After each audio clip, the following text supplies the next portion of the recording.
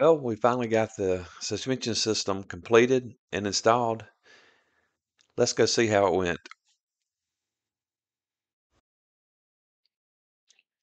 The first 12 studs went really easy for me.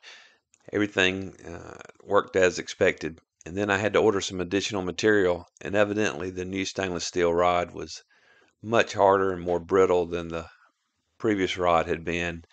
So I resorted to having to use a backer board as a crude follower in order to try and keep the studs straight as I single point threaded them. And even using this method, I still had trouble, as evidenced by the scrap pile. But we did get all 16 of them made and moved on from there. We also used our Hemingway spring winder that we built to make some custom springs for the locomotive. Next, it was on to the washers. Made out of stainless steel, the washers were a real joy to make. Straightforward operation and all went well. Now let's provide a little corrosion proofing to our items and then install them. Okay, the first step to bluing my washers is to get them clean. So I put a little acetone in a bucket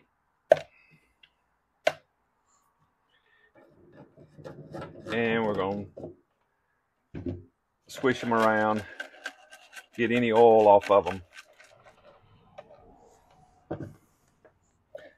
and bring them out and let them dry.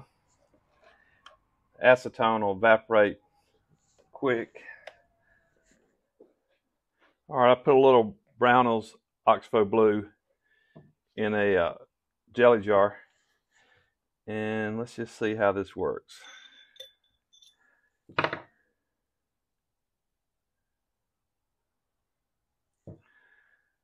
Let that soak for a minute.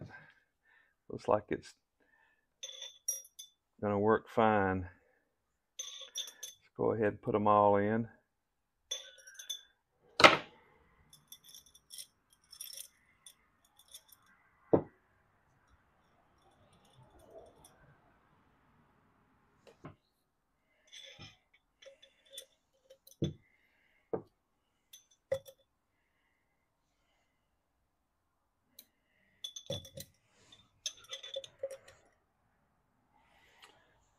All right, you can see that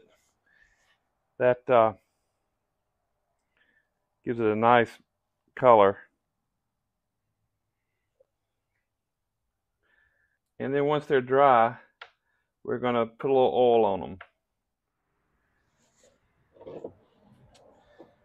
Okay, now that they've had a few minutes to dry, I'm just going to put a little vegetable oil in my jar. Cleaned it out with acetone again.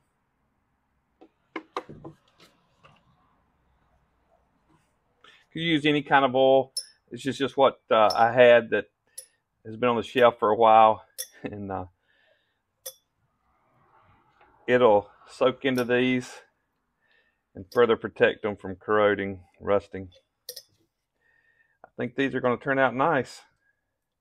I'm not going to wipe the oil off. I'm just going to let it soak in.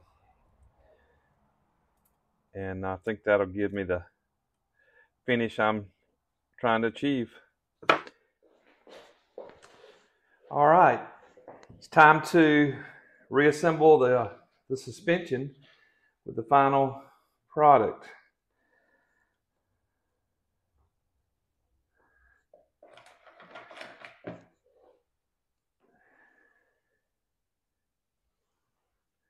These springs are a little larger on one end than the other, and so you have to orient them just right so they go in the hole correctly. A little recess.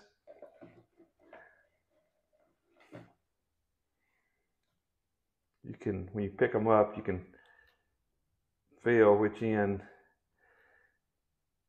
is a little smaller end. These washers turned out really pretty.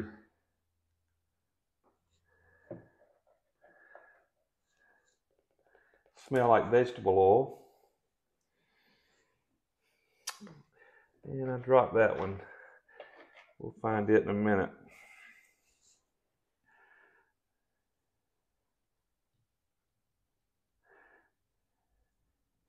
That's how it's going to work. I'm going to keep putting these together, and I'll come back and show you the finished product.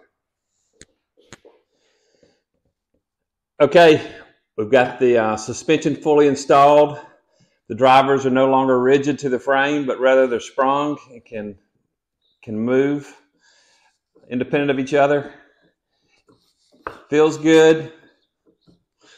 Let's see how it's going to do.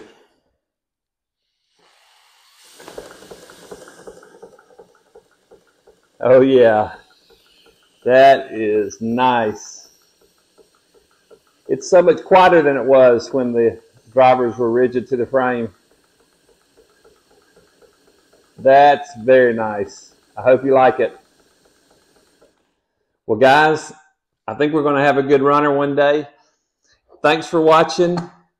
Please subscribe and hit that like button and stick around while we finish this locomotive. See ya.